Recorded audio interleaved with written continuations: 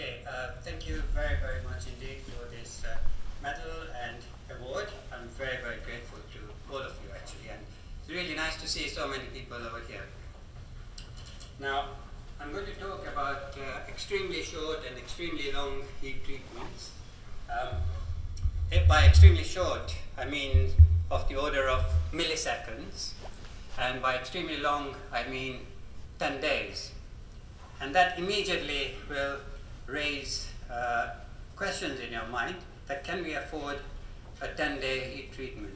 Milliseconds doesn't sound very much, but can we afford 10 days of heat treatment? And bear in mind that we're not talking about very small samples that you do in the university. We want to make hundreds and hundreds of thousands of tons of material.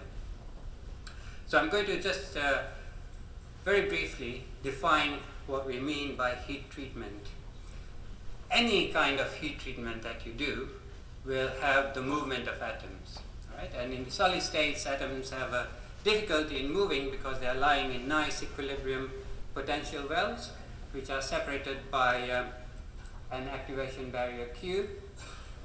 And in the case of iron, that activation barrier is quite large. It's of the order of 286,000 joules per mole of atoms. Of course, the atoms are vibrating at about 10 to the 13 times per second, so they will attempt to get over this barrier. And the classical relationship is this Boltzmann relationship, which gives you the probability of an atom jumping over the barrier. And there's a time here, because the more attempts you make, eventually you might make it across that barrier because there's a distribution of energies. So it's convenient to define the potency, the strength of a heat treatment by a very simple parameter that it scales directly with the time, because you're attempting to get over that barrier, and the longer the time you have, the greater the chance of getting over the barrier, and the probability of getting over the barrier, which depends on this height Q. So going back to my introduction where I talked about 80 milliseconds and 10 days. So supposing, and I will give you examples of this, supposing we are transforming at 600 degrees centigrade for 80 milliseconds and at 200 degrees centigrade for 10 days, then which one do you think is the more powerful heat treatment? Is it the one lasting for 10 days or the one lasting for 80 milliseconds? Okay, raise your hands if you think it's 200 degrees centigrade 10 days. Wow, you're all very clever, because look, here are some calculations. 210 days and 600 degrees C, 80 milliseconds, and you can see that this is orders of magnitude more powerful than 200 degrees 10 days. So if you are from industry and your boss says, look, I just cannot cope with 10 days of heat treatment, you should explain that actually it's using a lot less of your heat treatment power than the heat treatment which you carry out at 600 degrees centigrade. This is basically the temperature at which you cook pizza. Okay? So heat treatment is about the movement of atoms, and temperature scales with an exponential, and that's why we have such a large difference, whereas time scales linearly. Now, iron is the most interesting element we can think about. Actually, it's the most stable element in the universe. So eventually our whole galaxy will turn just into iron. So if you don't work on iron, you don't have a hope in the future. But back on Earth, we have three different kinds of iron. You have the body-centered cubic form, the face-centered cubic form. So these, I think everybody is familiar with, ferrite and austenite. And this form exists right in the center of the Earth, where there is a huge pressure and a temperature of 6,000 degrees centigrade, because it's stable at about 130,000 atmospheres of pressure. Of course, you can add alloying elements to make the hexagonal form of iron stable, and the so-called twip steels, and which contain a very large concentration of manganese, can sometimes transform into what we call epsilon iron. But I'm going to talk mostly about these two forms of iron, which represent the vast majority of the 1.4 billion tons of steel we use every year. Now, the interesting thing is that we can get this crystal structure to change into this in the solid state.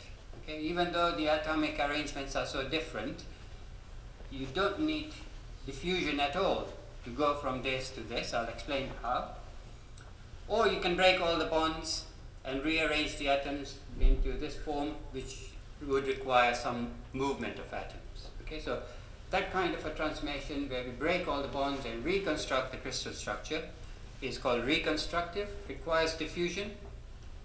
Whereas when we deform the parent structure into the product, that's called a displacive transformation, does not require diffusion.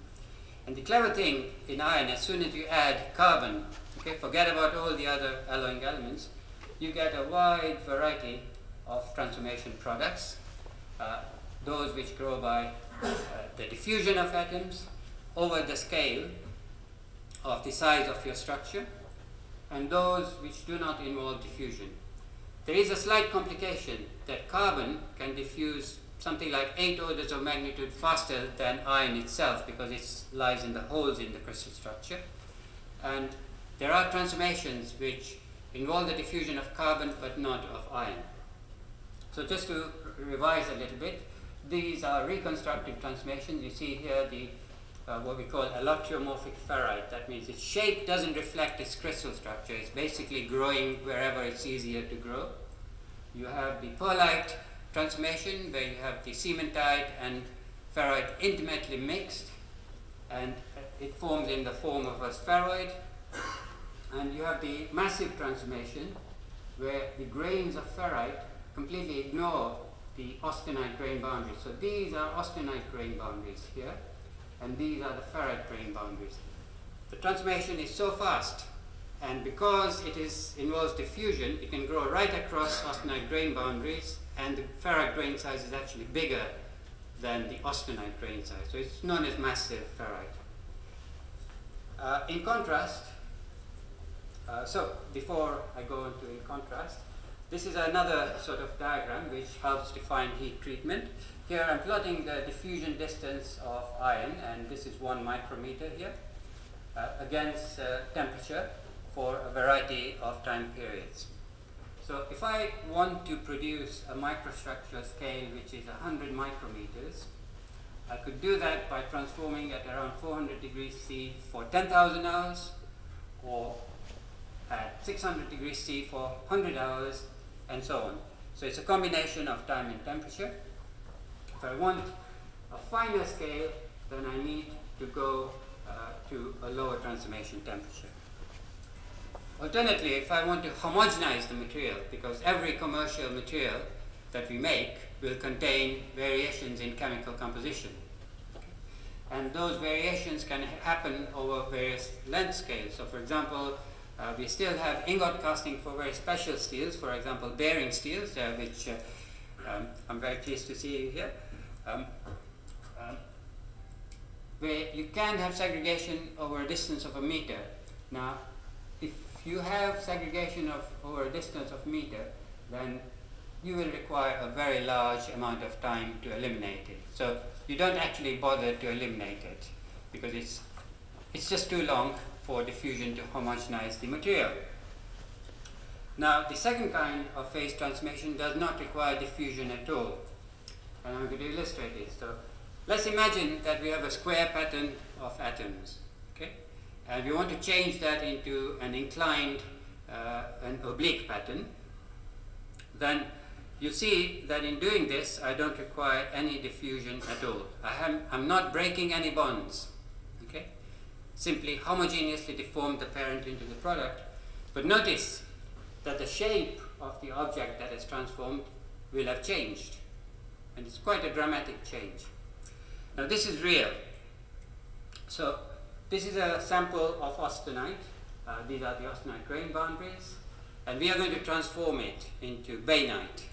And you will see the change in shape exactly as I illustrated schematically. So the sample is now cooling down, and you will see massive upheavals on the surface. So these upheavals represent shear strains of about a quarter. Okay? And a typical elastic strain when you load a piece of steel is of the order of 10 to the minus 3. So these are massive. So if you didn't have a magnification, this would be like the formation of a mountain range. Okay? They are massive upheavals. Now the consequence of this is that there is a lot of strain energy. So imagine these upheavals are happening inside the steel. They'll be pushing against all the other crystals. Okay? Therefore, there will be a lot of strain energy. And the way that the system copes with that strain energy is to form as very thin plates. I've got a video on my YouTube channel explaining why a thin plate minimizes strain energy, but I won't explain it here. So all the transformation products which involve a change in the crystal structure by homogeneous deformation will be in the form of thin plates. So here you are. This is Wiedmanstaden ferrite. You can see thin plates. This is bainite. Now the structure of bainite is more complicated than you see on this optical micrograph, and you can guess that by the fact that this is etching dark. That means there are lots and lots of interfaces inside that black plate that we see. I'll show you that later. And the martensite here etches light because it doesn't have as much of interfacial area per unit volume as the bainite. And this is martensite. All of them form in the form of thin plates. If you have mechanical twinning, it's exactly the same. It's a very large shear deformation, causes a lot of strain energy, and mechanical twins are very fine and tapered at the edges. Okay, so there's a reason for that tapering, which is explained on the video on my website. So now I'm going to go on to explain a very clever inventor in the US, a guy called Gary Kohler. I don't know if he's here or not, but if you are here, identify yourself. So I met him about 15 years ago, and he at that point knew nothing about metallurgy at all. Right? He had a very small factory in which he was making some steel components for various people, and here he is, Gary Kohler, and he invented what's known as flash bainite. And you know, lots of people simply didn't believe him that he was producing bainite in 80 milliseconds. And he didn't invent any alloys. He was using standard steels, and basically this is what he did. So he has a piece of steel passing between rollers with, originally he was flame heating this, okay, and then immediately going into water. So obviously many professors thought this would lead simply to martensite, but he claimed it was bainite, and this process he managed to patent actually. You know, it's very difficult in steel to get patents which are profitable. Okay? You can get patents to protect yourself, but this made him a lot of money, and the process is called flash bainite. Now why does it work? Using standard steel, which contains, you know, something like 0.2 weight % carbon and lots of alloying elements, why does it get bainite when, you know, normally when you quench the steel you would get martensite? The temperature plot is like this, that you have quite rapid heating and then very fast cooling. The timing is of the order of 80 milliseconds over the transformation temperature range. And he managed to produce properties which are very good. So here are the elongation levels at very high strength levels. So you know, in the car industry there's a big demand for these very strong steels which serve as A or B pillars in the construction of the body in white, because we have to protect against side impact. I was actually going to Poland from Cambridge to Luton Airport, and in a taxi, and a car hit us from the side at high speed. Nobody was injured. Okay, we all walked out of the car. I walked to the airport, and that's the amazing things that you guys are doing. Yeah? People don't realize that a car is not the same as a car even 20 years ago. So the weight of a car has actually gone up because of this safety protection. So basically the whole body deforms, but you leave your passenger compartment more or less intact. The cars are completely written off. Now why does this work? Why? It turns out that it is actually bainite. Several universities investigated the material, and if I go back to this slide, I mentioned that martensite, you can actually distinguish martensite and bainite optically if you want, right? Don't need a transmission electron microscope. You can see that martensite etches very light because it's untempered and has a smaller amount of interface per unit volume than bainite. So all the transmission electron microscopy has been done, but I'm not going to show you that.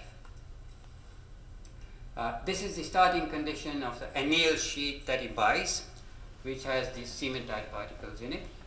And when he heats it rapidly, the cementite particles dissolve, but the carbon does not homogenize. So you're left with more or less carbon-free austenite and small regions which are rich in carbon, which transform into this light etching martensite, and the rest of it transforms very rapidly into bainite.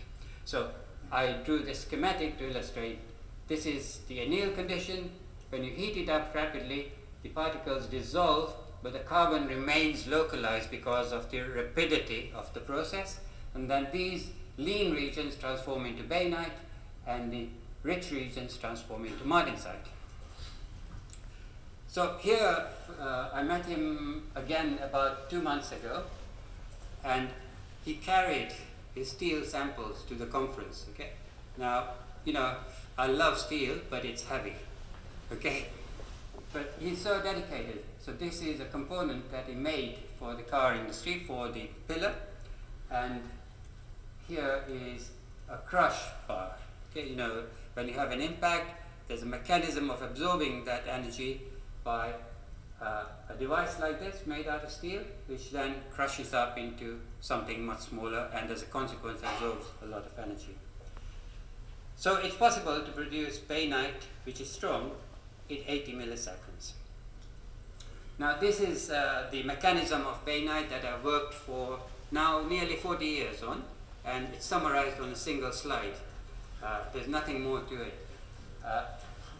It basically forms exactly like martensite without any diffusion, but then the carbon escapes rapidly into the surrounding austenite and precipitates as cementite particles. And this is why it etches dark, because you've got all this structure which is absent in untempered martensite. The time for this diffusion is of the order of a quarter of a second. And you can create these beautiful structures. So you can kill the reaction at this stage by adding silicon. So you prevent the precipitation of cementite, then the carbon will stabilize the austenite, and you will have a duplex microstructure which consists of extremely fine platelets of bainitic ferrite separated by these regions of austenite. So we got rid of the brittle cementite, which in high strength steels, which are clean, the cementite is the fracture initiator. And this has a strength of the order of 1600 megapascals and can be produced in continuous cooling. And the first application of that was in rails. So conventional rails are made out of perlitic structure.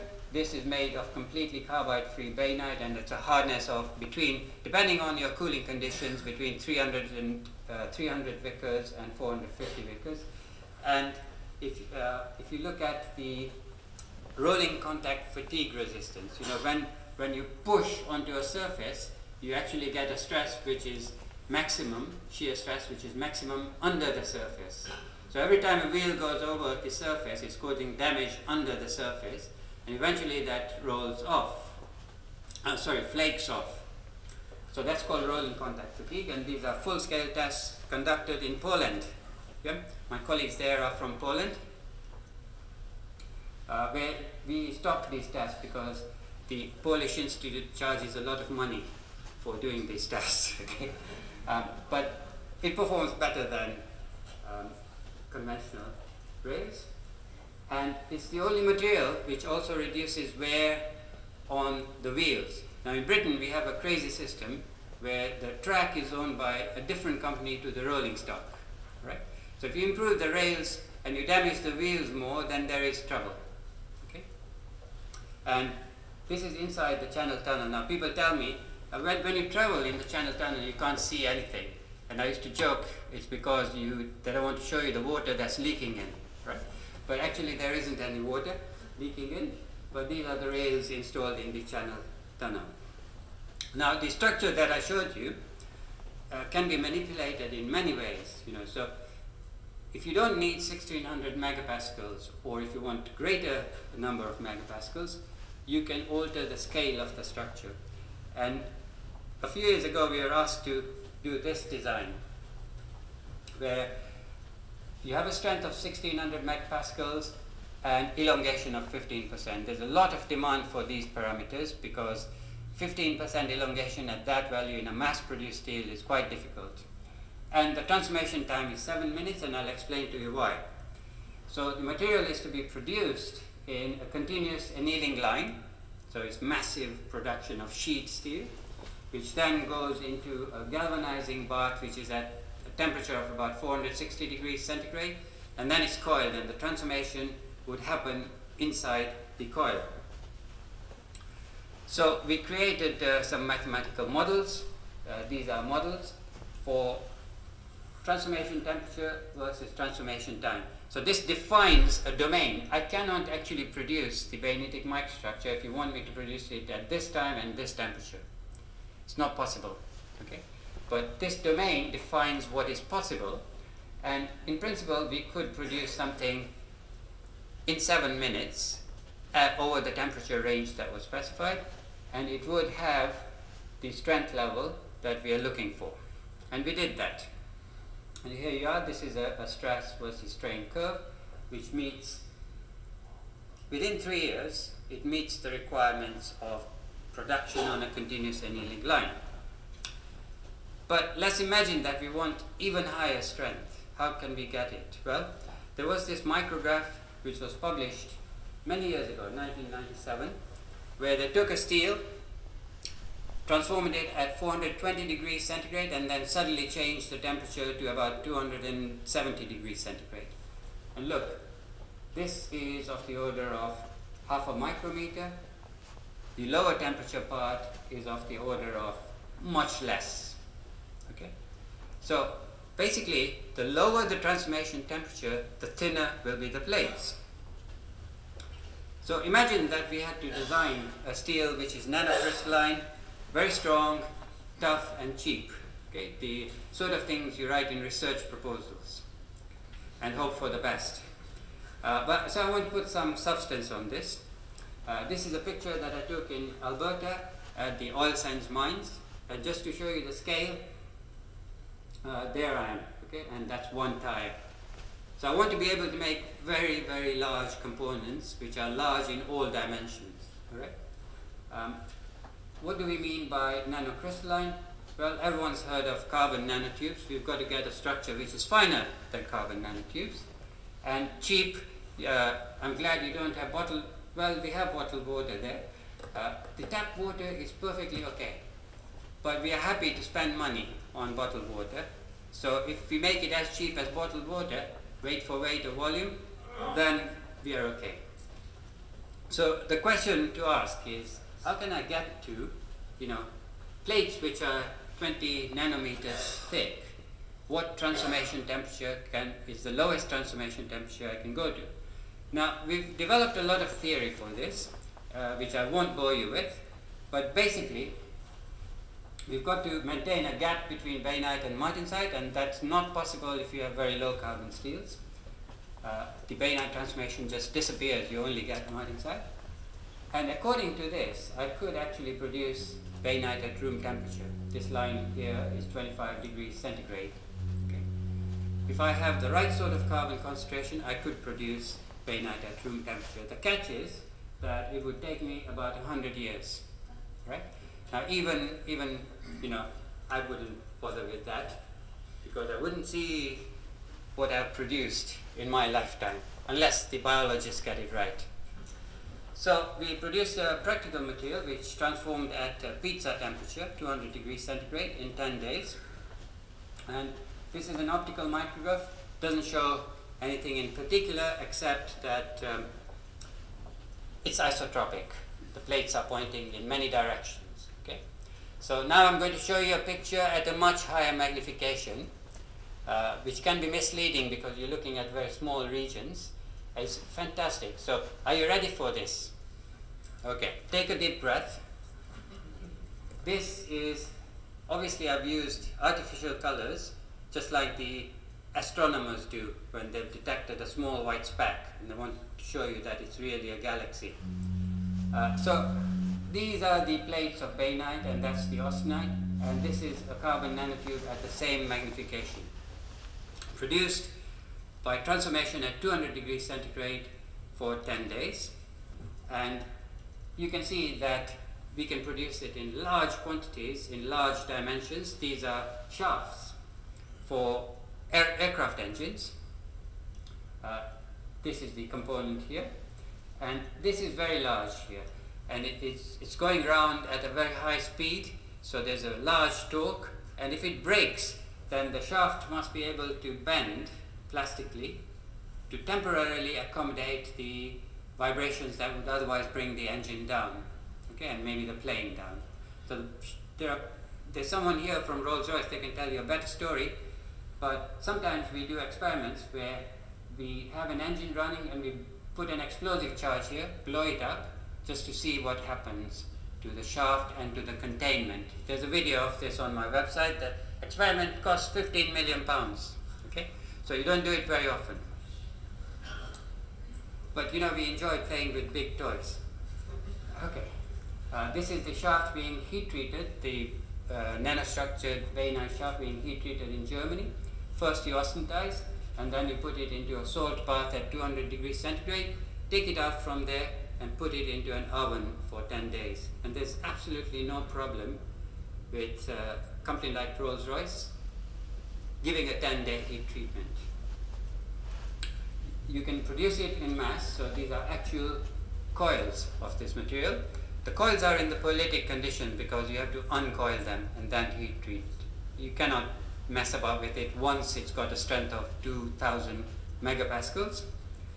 And this is a totally new armor which performs extremely well, and the performance parameter is called ballistic mass efficiency. That means it's the mass of ordinary armor to defeat a given threat divided by that mass of the test material. So it takes account of density, and this outperforms everything except alumina, which can only take one shot. Now if you add holes to the armor, it actually improves it, right? Because you know, the projectile gets deflected or it crumbles at the edges, and there are movies on my website of this. So without the holes, the ballistic mass efficiency is about 2. If you put about 50% holes, the ballistic mass efficiency is 3. So it follows that if you put 100% holes, the ballistic mass efficiency will be 4, and it will be stealth armor. Okay?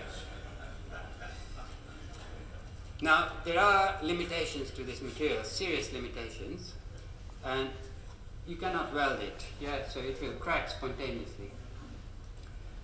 It's a high carbon material. The martensite that you produce in the heat effector zone is high carbon, and it's impossible to weld.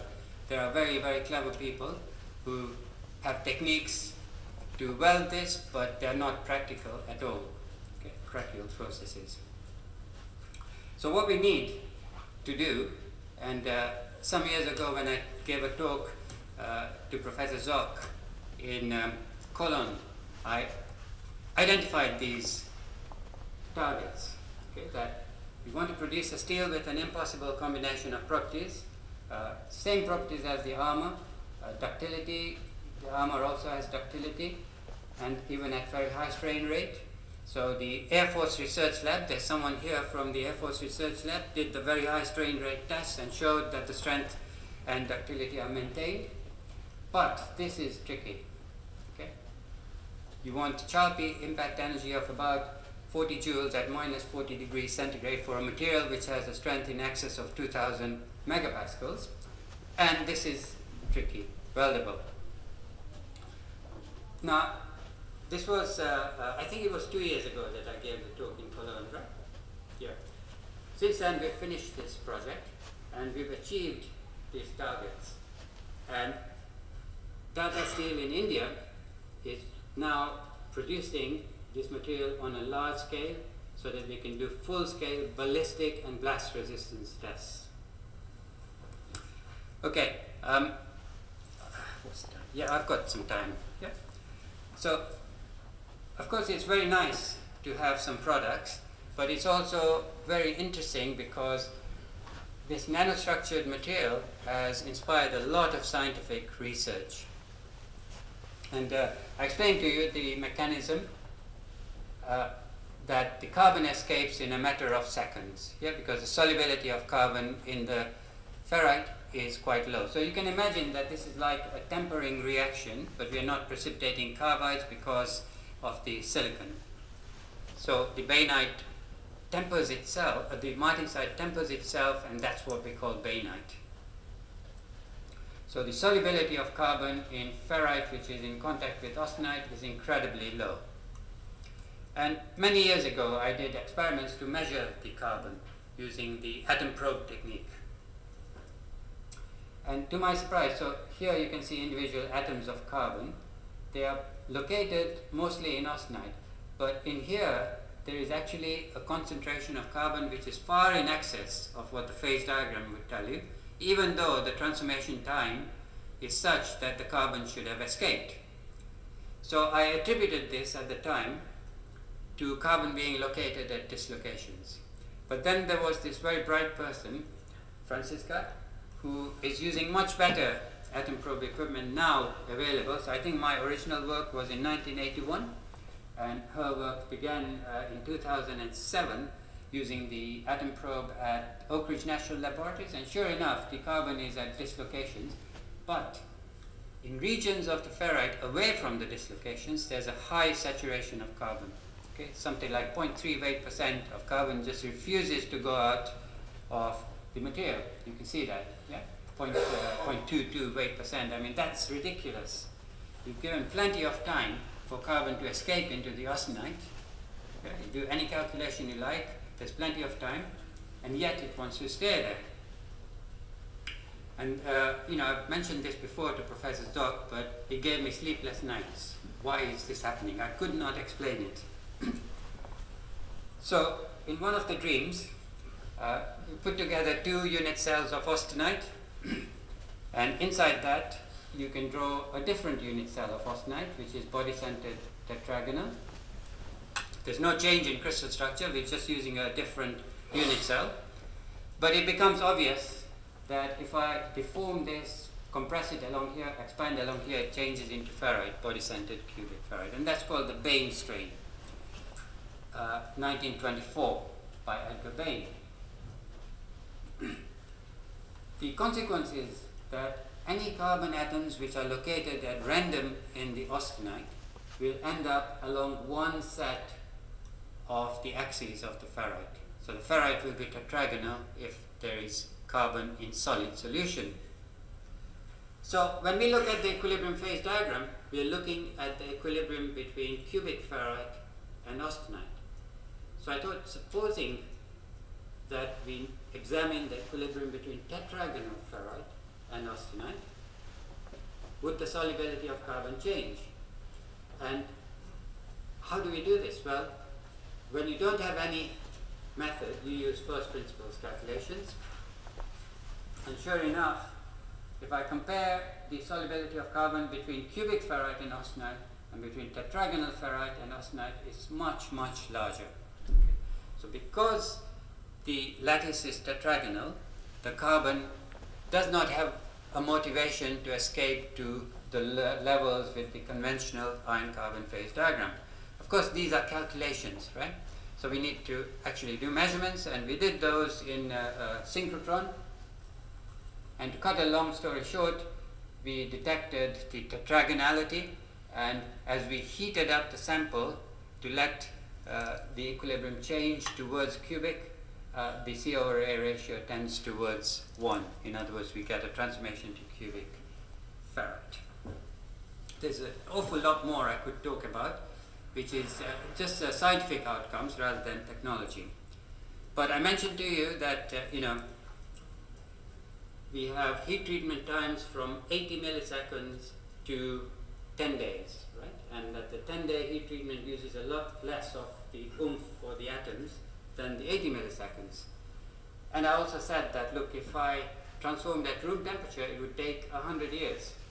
So we made the material, which would take 100 years to transform. Here it is, with 1.758% carbon at room temperature. Sealed it up into a quartz tube with inert gas. And the experiment started in 2004 and will finish in 2104. Okay. And there's a sample in the Science Museum in London, which has been polished completely flat. So if it begins to transform, you will see surface upheavals. Now, of course, I'm not going to live that long. So you have to tell this story to your children and your grandchildren, and to visit the Science Museum in London to verify whether this is correct and whether, I actually deserve this medal or not. So I'll be happy to answer questions.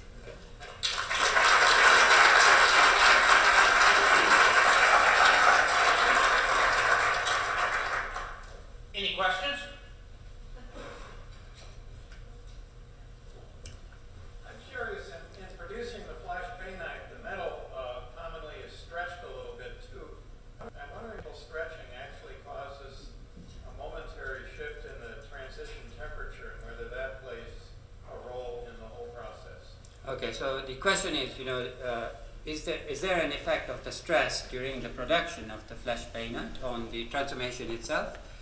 And I think we can calculate that, and you would require a stress of the order of 200 megapascals to make a difference, whereas the roller tensions don't actually put that big a stress.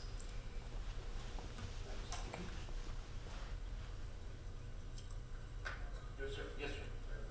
I think I missed the percent carbon in these. Are you always around 1.75? No.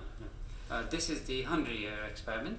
I don't know whether I put up the composition or not, but it's available on my website. It's approximately 0.958% carbon. Okay, yeah, 0.958% carbon, because we can then transform it within the 10 days period.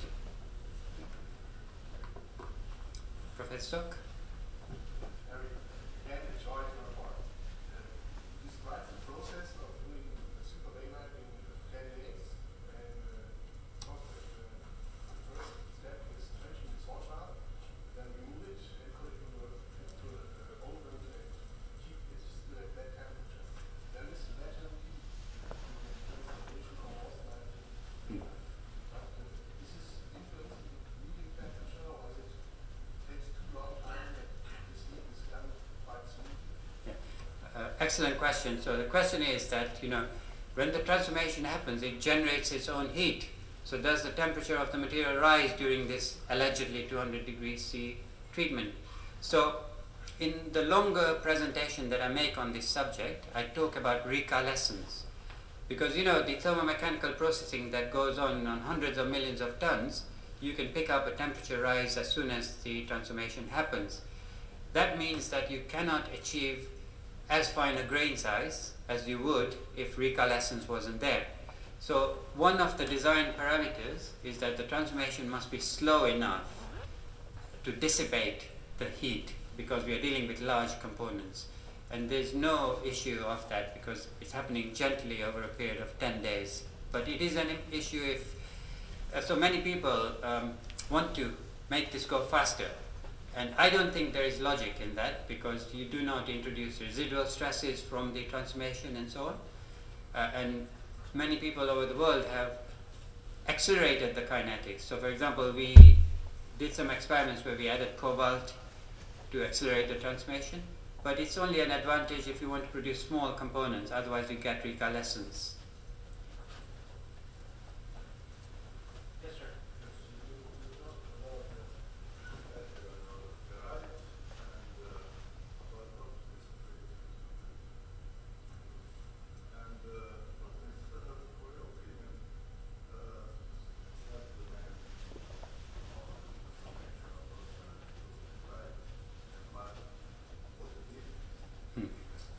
Very good question. So, if we say that bainite has tetragonality, then what is the difference with martensite, which also has tetragonality? So, basically, bainite is forming at a temperature where the carbon can escape. So we have about 0.958% carbon, but we are left with about 0.3. So it's as if it is martensite, but it's being tempered during the process. And you know, John Spear in Colorado School of Mines invented this quench and partitioning process, in which he quenches the steel between the MS and MF temperatures, and then raises the temperature so that the carbon from the martensite can partition into the austenite and produce a mixture of tempered martensite and austenite. So in principle there is no difference, except the temperature at which the bainite forms, and also because the driving force is lower, the plates are finer.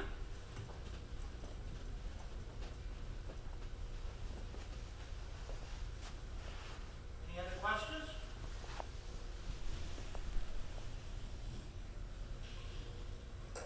Thank you very much, sir. It's my pleasure.